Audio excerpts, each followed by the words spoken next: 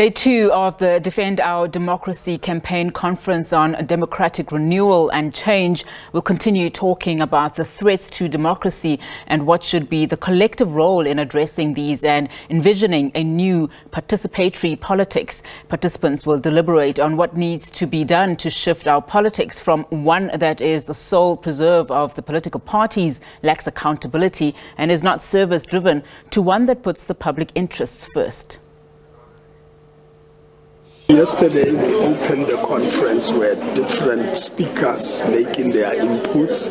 The conference then went into commissions, and now we are getting the reports from the commissions. But let me just say very clearly, the people of South Africa are fed up about what has been happening in this country.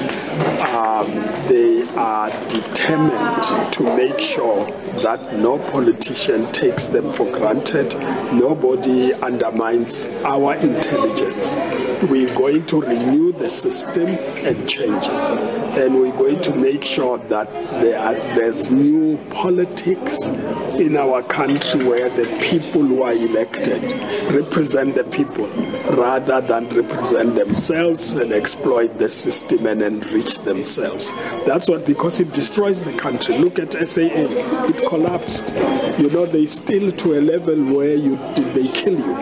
And they're going to kill the country, and we are not going to allow that. And those who actually are trying to imagine we don't know and try to manipulate the people are making a big mistake. It's not going to happen. So this conference is going to come out with a declaration that's going to indicate clear action points that the people of South Africa together are going to follow to stop this rot. By 2024, we want to make sure that we get the leaders who are going to be leaders of the people rather than thieves and thugs. Certainly. So one of the questions that has come up is, you know, whether Save Our Democracy has any political ambitions or any interest in terms of, you know, entering the political arena.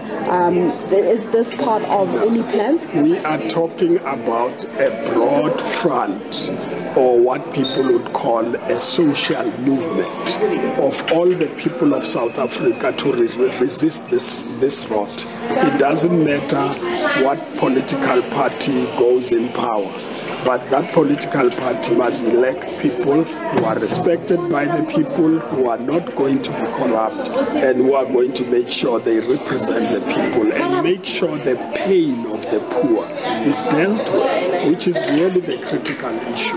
And so ours is to mobilize the country. You'll remember when we started the Defend Our Democracy, I said the people are the last line of defense. It's not the parties, it's the people. And that's the people we are mobilizing. Okay. Now, as some criticisms could come in the way of, by way of that some of the people who are involved and some of the officials involved, such as yourself, sir, did serve under the current administration, you know. And some might ask, you know, when did you start realizing that, you know, democracy needed to be saved? And when did the rot that we have seen contribute to the decay in terms of state-owned enterprises and so on start? And what was done, you know, by those who were within the government at the time to try and stop it? But that's now history. You know. The state capture is what started this, intensified our level of crisis. I mean, before 2008, 2009, the SAA had challenges, but it was not captured in a way that people really steal billions from it to collapse it. Look at ESCOM now. I mean, we had darkness yesterday during our conference because people are looting and don't want to allow any change. Now, I just want to say this is history now, because, you know, when we realized that these comrades were going to destroy the country, we took a stand in 2015.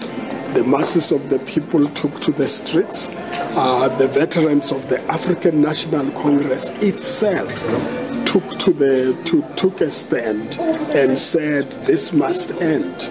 And that led to 2017, you know, when Nasrec happened.